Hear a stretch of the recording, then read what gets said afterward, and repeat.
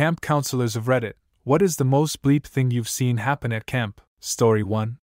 I was a camp counselor a few years ago at a camp for foster kids. One week a counselor caught a camper, M15, in bed with another camper, F14. The room they were in was tiny, and the 4 other girls in the bunks were awake and cheering them on. They were loud enough to wake the counselor, who pulled the male camper out of bed. The guy had a Ziploc bag around his D, held in place by a rubber band. I was both impressed at their dedication to trying to have safe S, and appalled at how terribly they went about it. Story 2. My time to shine.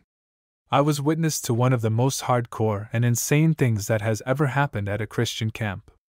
In the summer of 2001, I was a counselor/work crew member at a Christian camp in northern CA. I was there for a month, and we had 4 different groups that showed up for 1 week each. This first 3 groups were completely normal and without incident. The last week we had a group of about 300, at risk, kids that were from underprivileged areas up and down the Pacific coast from San Diego to Seattle. These were mostly kids that were growing up on some mean streets and rarely got out into nature, so it was awesome for them to be out in nature and getting the full camper experience. The first day went fine, and it was mostly just everyone settling in. After the second day, however, things started getting a little bit tense between some of the different groups of kids from different areas. On the third day, we had a hoedown with all the campers on the basketball court as a dance floor. This is where tensions came to a head, and where shit got intense very fast. Unknown to our ultimately naive camp leaders, there were multiple Crip and Blood gang members from different cities throughout the groups of campers. The hoedown ended up becoming a battleground. I'll never forget watching a 6+ teenager leap off of the top of some bleachers like Roddy Piper off a turnbuckle and smash an unsuspecting camper's face in. It erupted into a full-blown brawl that lasted the better part of an hour. I honestly consider it a miracle that nobody was killed. I have seen a few street fights in my day, but this one made me never want to see another one. As a result, a few campers went to the hospital, a few got arrested, and the rest went back to their bunks. Later that evening, each counselor was assigned a bunkhouse to bring a tray of brownies and pitcher of juice to. We did this on day 3 for all the camp groups. Basically, we were supposed to befriend them with juice and brownies and tell them how great our Christian organization is, and how Jesus has positively affected us. Upon entering the bunkhouse, I see a timid white counselor with his head in his hands in an almost fetal position sitting on the edge of a bunk.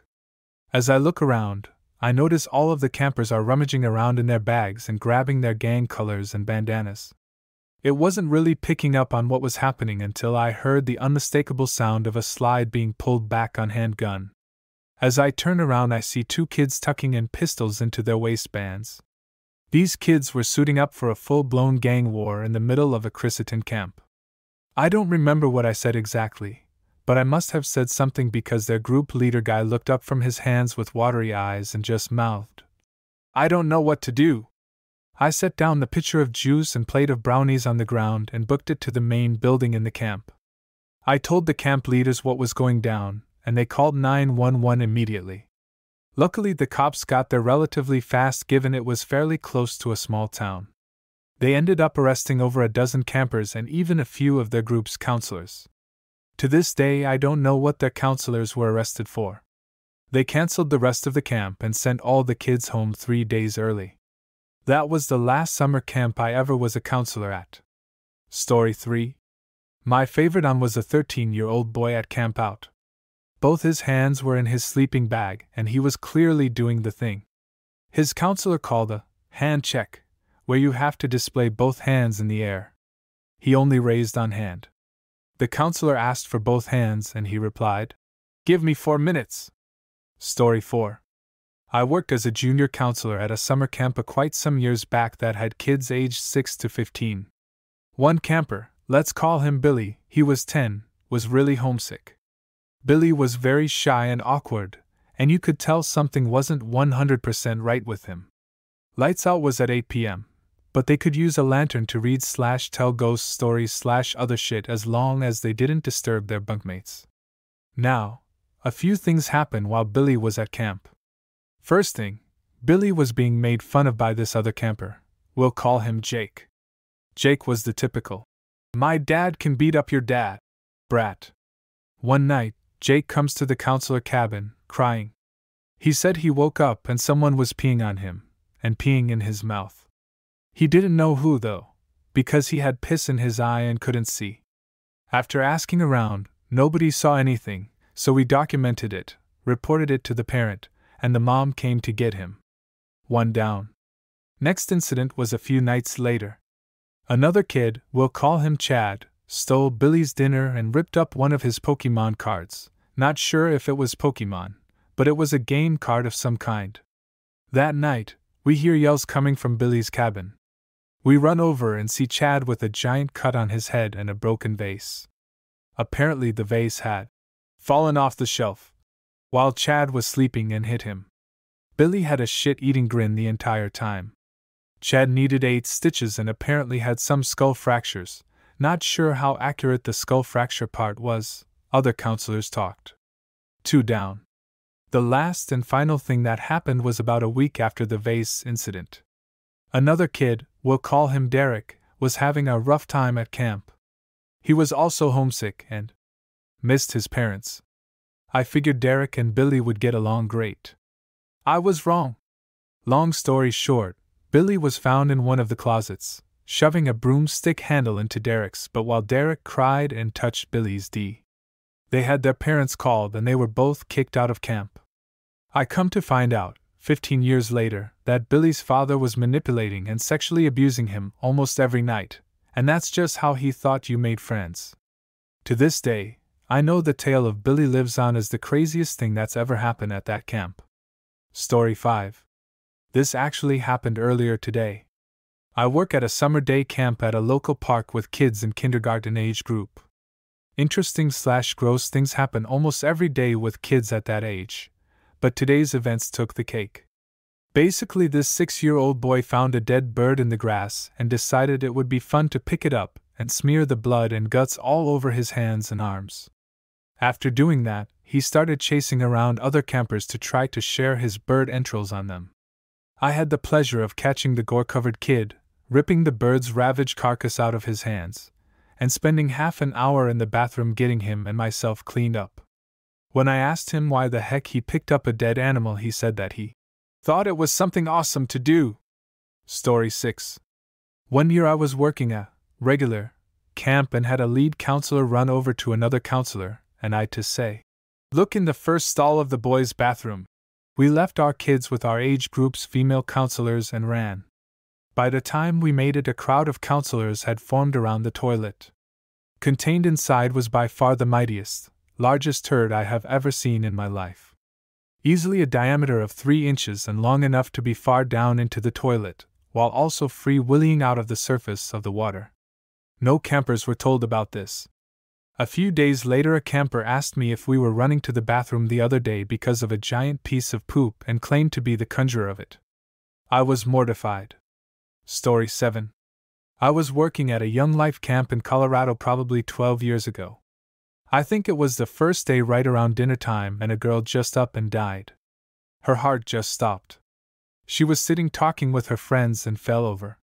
It was incredibly intense and very sad for a lot of people, and tons of people were there to witness it. It's not the most scandalous of camp stories, but it was certainly pretty F up and put a weird vibe on the rest of the week. Story 8. Nobody will ever believe this, my parents never did. For some reason it didn't make national news, but here we go. I went to a summer holiday camp once, not religious or any other organization hosting it, just a cheap way for parents to send their kids off for a couple weeks in summer. Well, on the 8-hour bus trip there I already noticed some kids seemed odd, but didn't think that would be an ongoing theme. I was wrong.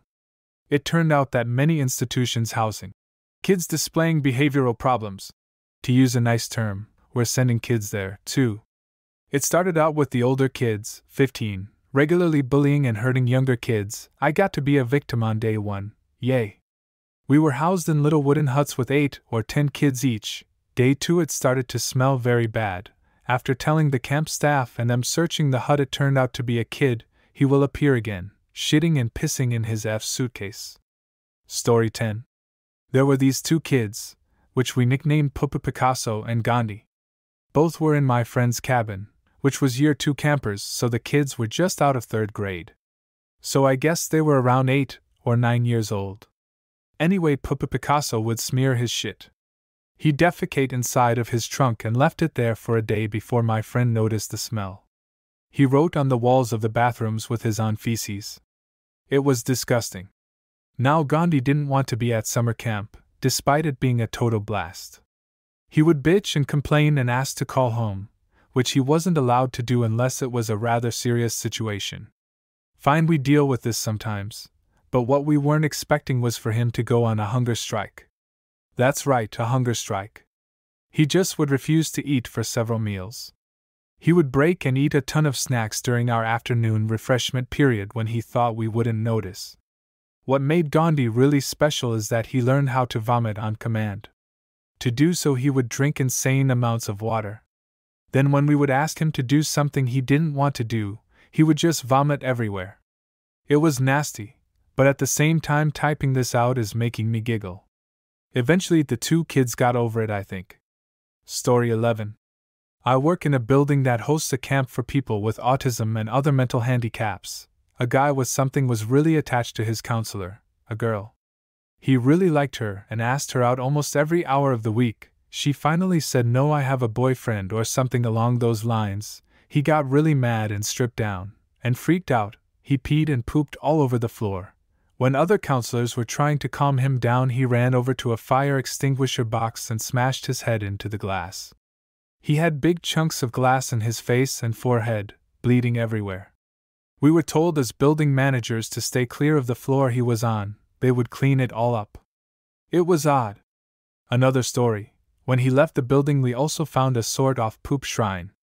He would poop in the closet and then mold underwear to it. He must have used a whole can of Febreze on the thing a day because we never knew about it, couldn't smell anything. Story 13. In high school, I was a counselor at a community outdoor camp where a lot of the kids who attended were there just because their parents needed to put them somewhere. These kids were typically 8 to 12 years old.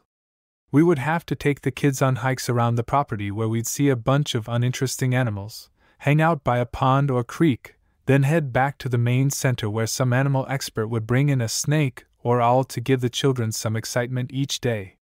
One week we got these two little dudes who hated everything about the camp from the start, but they hated each other more than Samuel Jackson hates snakes on a plane. They were constantly finding creative ways to piss each other off throughout the week.